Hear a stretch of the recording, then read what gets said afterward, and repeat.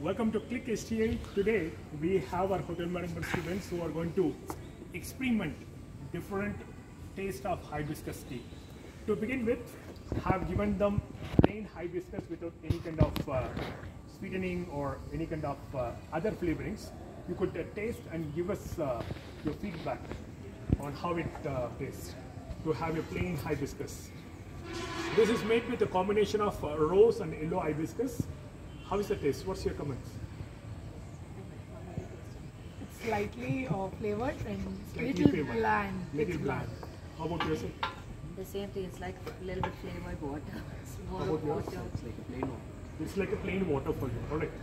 So let me add on a bit of sweetening to this and see whether we are seeing any kind of taste changes. Alright. Let me top a bit more.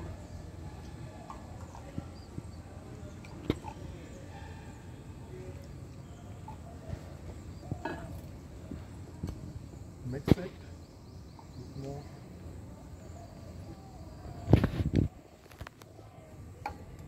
Bit more.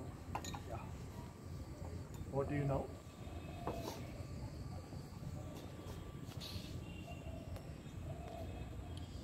Like this. It's Sweet. good. Yeah. It's good. It's sweet. It's very good. Sweet. So it's It has flavors.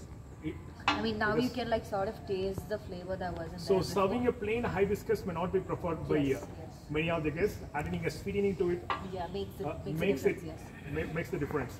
So let's see whether flavoring enhances the overall drink. So I'm going to add the secret spice mix, which is made with cloves, pepper, and it has got coriander seeds as well.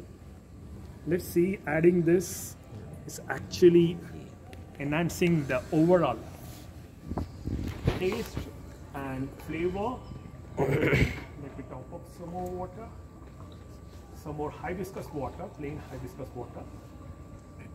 Plain hibiscus water. Fantastic. Let me add a bit more sweetener. This is traditional jaggery, organic jaggery.